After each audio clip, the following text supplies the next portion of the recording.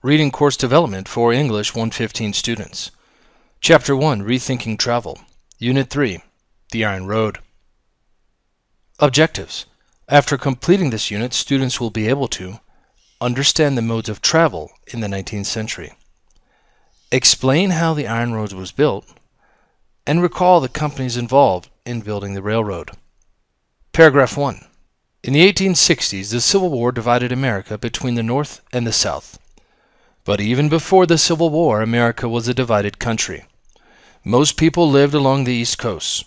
In the West, California was a large and rich area, but it was almost impossible to travel there.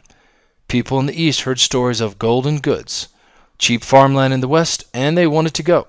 There were two ways to reach California, by ship or by covered wagon.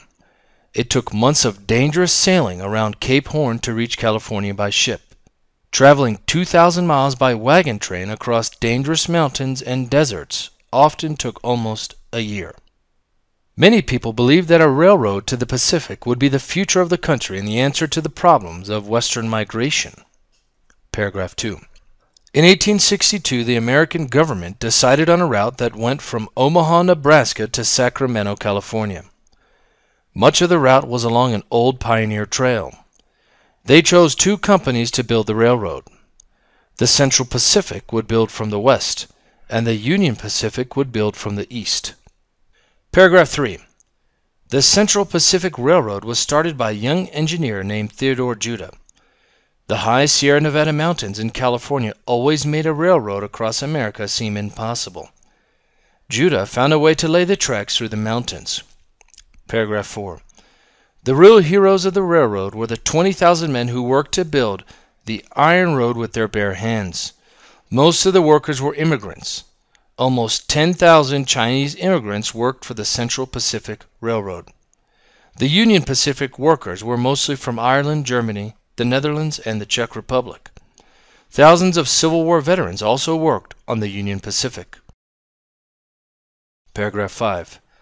Life was hard for workers of both companies. Union Pacific workers endured 12-hour shifts in the summer heat. Sometimes violent groups of people attacked the camps. The Central Pacific workers also had long shifts. They had the dangerous job of building the railroad across the high Sierra Nevada mountains.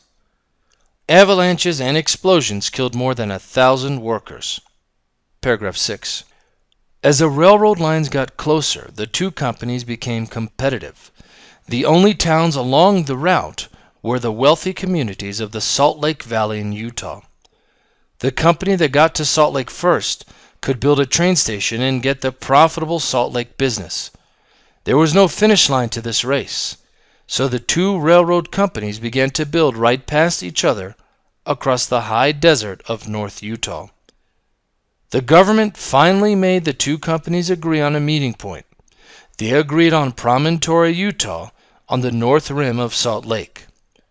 It was here they finally met on May 10th, 1869, 6 years after beginning the project. Match the following words with its correct meaning on the right. Number 1, migration. Muhammad, please give us the correct meaning on the right. B. The movements of animals or people from one area to other. Let's take a look at a picture related to the vocabulary word migration. Muhammad, can you please talk about this?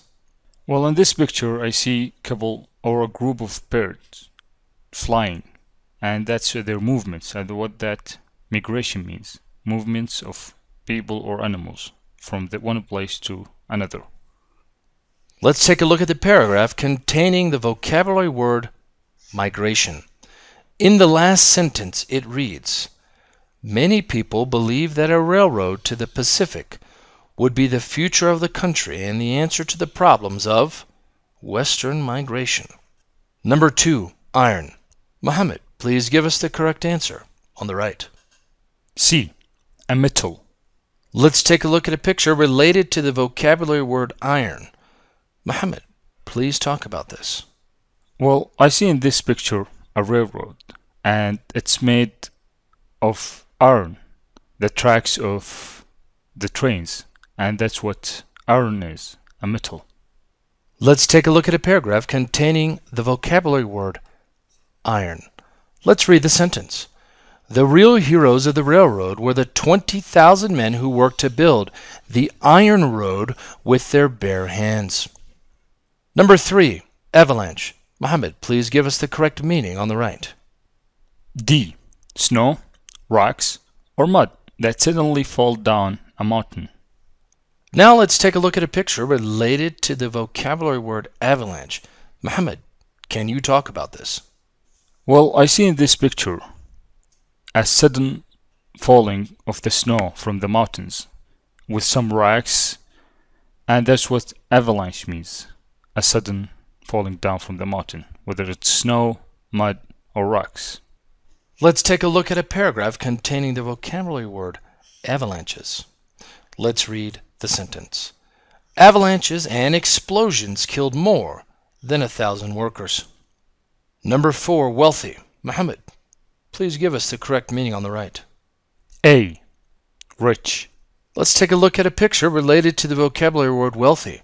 Mohammed, talk about this. Well, I see in this picture a man carrying a huge bag of money. Seems like it. And he's rich, and that's what wealthy means. Rich. Let's take a look at a paragraph containing the vocabulary word wealthy. Let's read the sentence. The only towns along the route were the wealthy communities of the Salt Lake Valley in Utah. Choose the correct answer. Number 1. The Iron Road is the name people gave to A. The railroad. Let's take a look at a paragraph containing the vocabulary word railroad. Let's read the sentence. The real heroes of the railroad were the 20,000 men who worked to build the iron road with their bare hands. Number 2. People thought it was impossible to build a railroad across the U.S. because of the C. High mountains. Let's take a look at a paragraph containing the vocabulary words high mountains. I'll highlight it for you while reading the sentence. The high Sierra Nevada mountains in California always made a railroad across America seem impossible. Number 3. The workers of the Central Pacific Railroad were mostly B. Chinese immigrants. Let's take a look at a paragraph containing the answer. I'll read the sentence for you. Almost 10,000 Chinese immigrants worked for the Central Pacific Railroad. Now let's have a discussion. Mohammed, please talk about the various things you learned in this unit.